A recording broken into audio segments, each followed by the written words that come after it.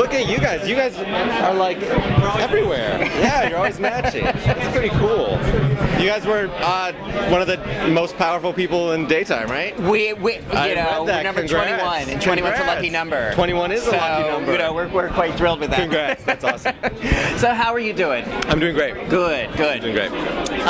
Luke has been really called out on some of his hypocrisy this last week, in a way. Some of his judgments about his mother's reactions to grief.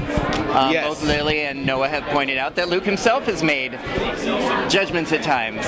Yes, I think Luke has been called out, but I also think that I think Luke was pretty level-headed in with what happened with Damien and Lily, because he immediately admitted that that he had very strong feelings about their recent union, but I think he came around, and even though he's upset with what his mother did, he's not being the bratty kid who screams at his mom and screams at her, and he did accept her, and forgive her.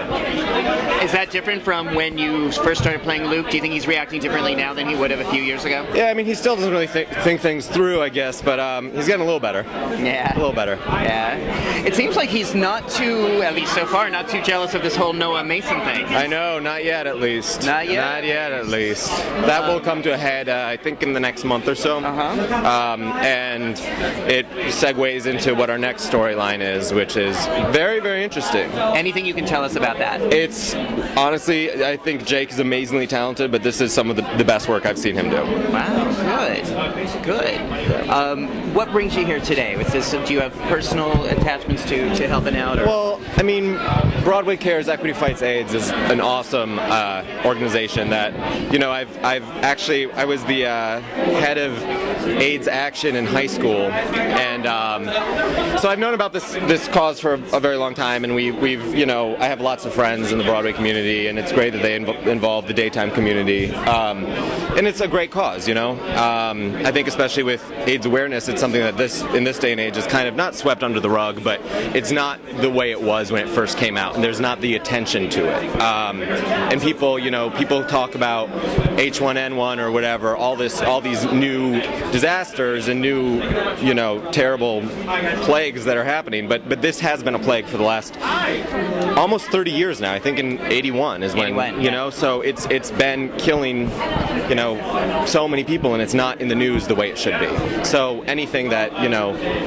helps fight it is I think very important. Seems like you do a lot to help out charities and a lot to do to help this world. Well, I mean, that's very nice of you to say. I guess I noticed you more at these things, and that's some. Well, I mean, I think there's important, this is important stuff to be done, On another note, we were at the Emmys. We saw you there. We were disappointed. Oh, that's all right. How are you doing with that? Well, the uncontrollable shaking stopped about last week. I still wake up in panics and night sweats, but besides that, I'm okay. I guess, it's silly to ask you if you were disappointed, but... I mean, of course, I would have loved to win, but also, it's an award. It's an award. It's a fantastic little icing on the cake, but as I say very lamely, the cake is what I get to do every day, Yeah. Okay. Is there anything else you'd like to say? Anything else you'd like to say about the future of your story, or? Well, I think